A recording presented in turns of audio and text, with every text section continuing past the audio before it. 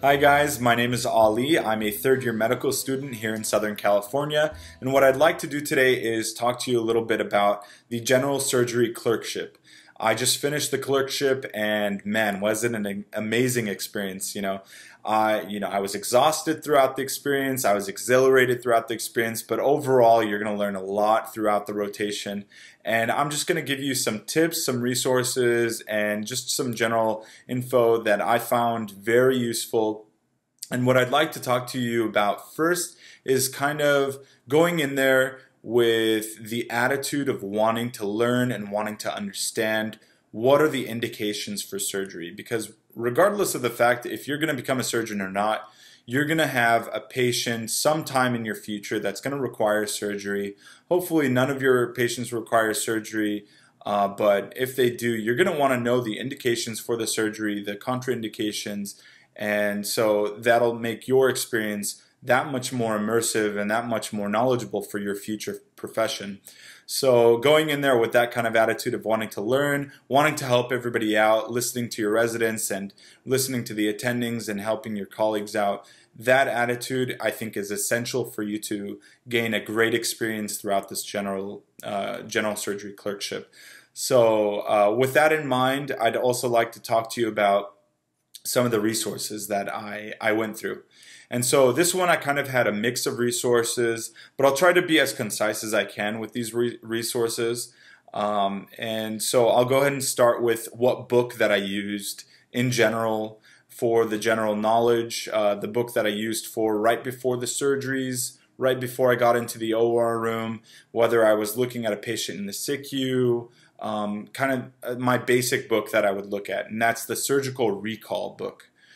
This book has quick facts, quick things that you want to know, not only in terms of anatomy, but also things for general arterial supply, nerve supply, and the indications for the disease, and some important facts for each procedure. So whether or not you're going to have a lap chole, a lap appy, anywhere in the body, if you're going to have an aortic bifemoral bypass, it's going to have some sort of information that you're going to find useful.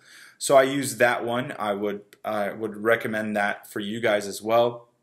Another resource that I kind of used is Dr. Carlos Pestana's audio lecture notes.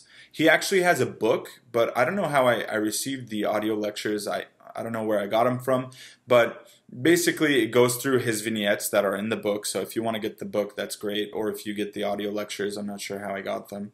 Go ahead and do that because he goes through basically burns. He goes through, basically everything that you're going to be required to know throughout the general surgery rotation. So I would listen to him going to and from work, while I was in the car or whenever I had some free time. So I would supplement my reading in surgical recall with the audio during the times that I had off, like to and from work and just in general off time. So these are my two main resources that I used. But if I wanted some additional knowledge, then I used kind of two books. And these are like essentials for general surgery type of books. These are resident level, attending level type resources. And I found them very useful because they're well edited. They give you a little more information, not only in terms of indications and contraindications, but different techniques for different surgeries and all these sorts of things. And these two books are Dr. Lawrence. I'm going to go ahead and write the resource down over here. So Dr. Lawrence and Dr. Schwartz. So these two books I kind of used for more knowledge, to gain more experience. And the attendings loved it when you would quote Dr. Schwartz or Dr. Lawrence. And so if you want some more information, go ahead and do those resources as well. Other than that, as long as you go in there wanting to learn and wanting to understand, you're going to really enjoy the experience and push through it all. You're paying for this experience, so get your money's worth. With that, I'd like to thank you guys for watching. I hope you found this video useful. Please like and subscribe and share this video if you think your friend might find it useful. Comment below if you have any additional tips or if you have any additional comments. And with that, I'd like to say thank you and have a great day.